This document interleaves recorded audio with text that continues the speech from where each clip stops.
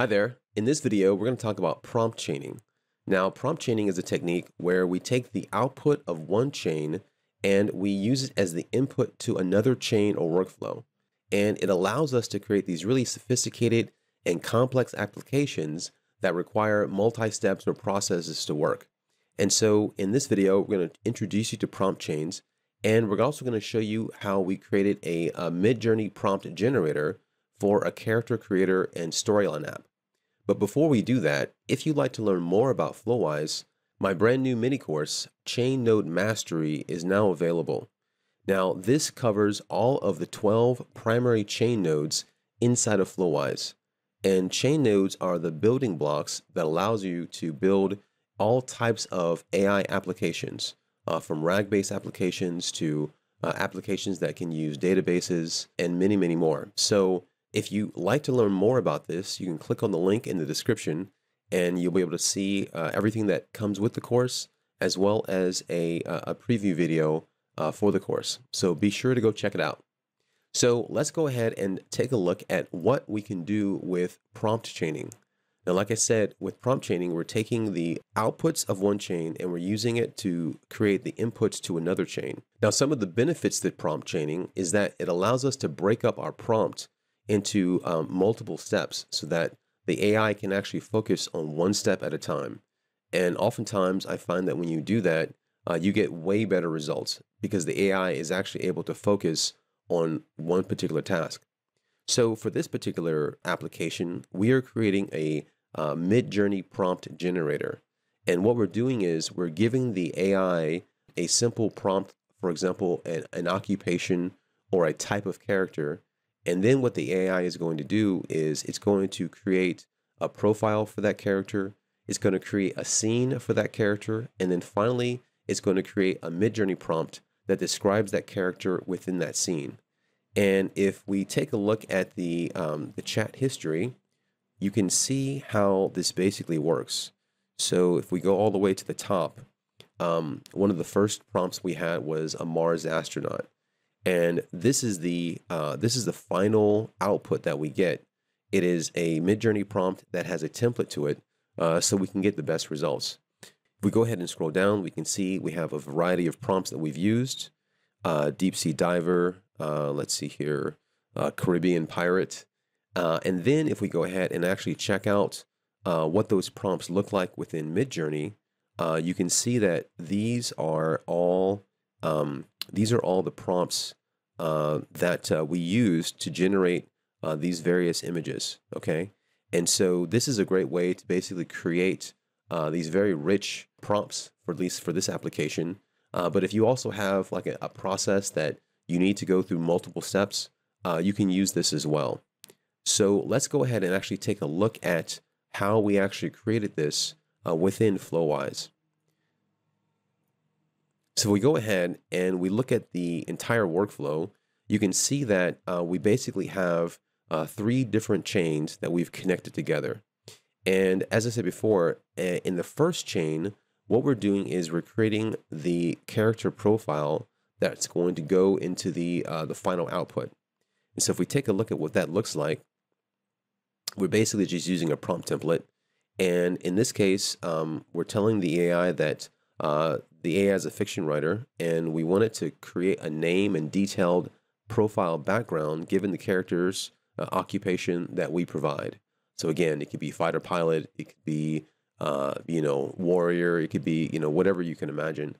And then we're also asking it to please include where this character comes from, any special abilities, and then what their quest or mission is. Okay, and so here you can see the variable for the occupation. This would be the question prompt essentially. And then what we do is we take that information and then we run the LLM call, and then we pass it into the next prompt template. And that prompt template, we're creating basically the scene. And this is a very simple prompt, based on the following character information from the previous node. Describe an illustrated scene or a setting in which we find our character. Be descriptive about the lighting, the time of day, where our character's at, and so on, and what they're doing. And again, this allows us to really build up the scene layer by layer. So you have your character and their profile, their background in the first step one, and then step two, sort of where they're at and what they're doing. So now let's go ahead and take a look at the final prompt. And this is where we actually create our Midjourney prompt. So it says, you are a Midjourney artist and prompting expert. Based on the following character information and environment, create a detailed Midjourney prompt that best describes the art style, the character, the environment, the lighting, and the camera angle. When I was doing this previously, I would basically get a lot of prompts that were very different from each other. And because I want to create a consistent style, even if the character and the scenery is different, I want to get the most out of Midjourney. So what I did was I basically used a template to do this. And so for every single input that this particular prompt receives, it's going to give me an output based on this template. And you can also do this for your prompts as well, especially if you need like more of a structured output. This is really, really helpful. And as long as you have a LLM that is capable of handling these types of inputs, you should be able to get more consistent results. So this technique works really, really well, and especially for Midjourney, it actually has created some really, really interesting images that can be very, very creative and can create a lot more than what you might have been able to do initially by yourself, or at least for me anyway. So if we go ahead and we take a look at the prompt chain a little bit more. Now, when you're working your prompt chains, there's a few things that you want to consider. Now, you want to make sure that when you're passing the data from one chain to the next, you want to make sure that you format your prompt values. This is going to allow the chatbot or your workflow to identify the data that you're actually passing from one chain to the next. So when you do that, what you want to do is you want to click on the Format Prompt Values button, and then this is the variable that you're using, that you're passing in, and you want to make sure that it references the correct data from the previous node. And so in this case, the scene information is being referenced from the previous node. So you can go ahead and you can actually go ahead and, just by clicking on this, you can see exactly, you can choose the input that you want. And in this case, it was the character profile. And so another thing that you want to do is you want to be able to test your chains at every step. So in this case, we have all three that are connected.